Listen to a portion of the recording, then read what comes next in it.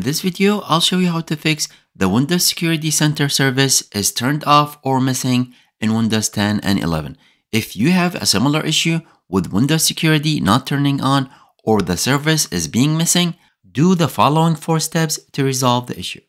For the first step, we're going to reset the Windows Security app.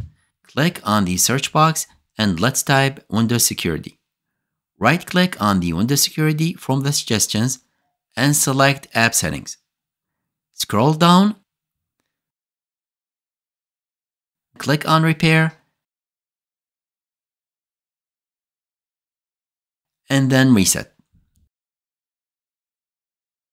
And close the Settings app. For the second step, we will download and apply registry files to fix the issue.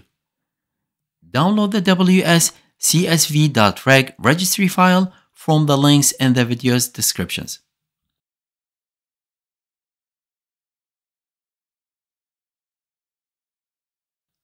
Also, download the Wscsvc.dll file as well.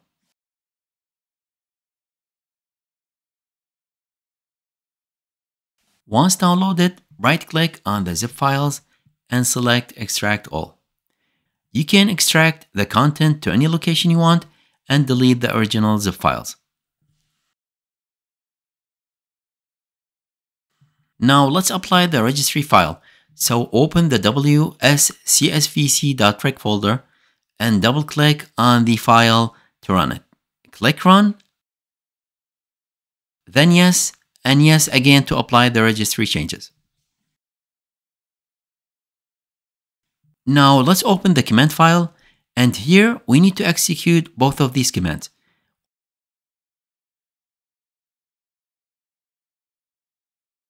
Open the command prompt as an administrator.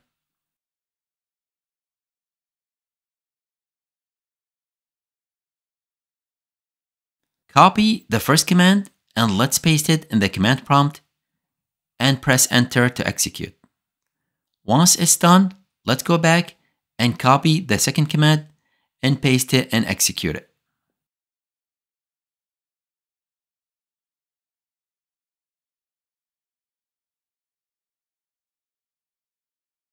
For the third step, we're going to replace the DLL file. Copy the Wscsvc.dll file from the extracted folder, and let's navigate to the C drive, then Windows, then Wscsvc. Right-click in the folder and select Paste to replace the existing file. Click Continue to confirm. For the fourth step, we're going to make sure the Windows Security Service is running. Click on the search box and let's type Services. And open the Services app.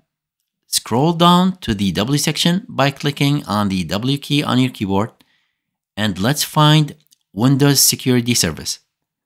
Once you find it, double-click on it and make sure the service is running. If the service is not running, click on the Start button. Now, if the Start option is grayed out, restart your computer and try again. Once done with all the steps, restart your computer and check to see if the issue has been resolved. Now, hopefully, this will fix your issue, and please let me know in the comment section if this has worked for you. And don't forget to like and subscribe for more helpful videos like this. Thank you for watching.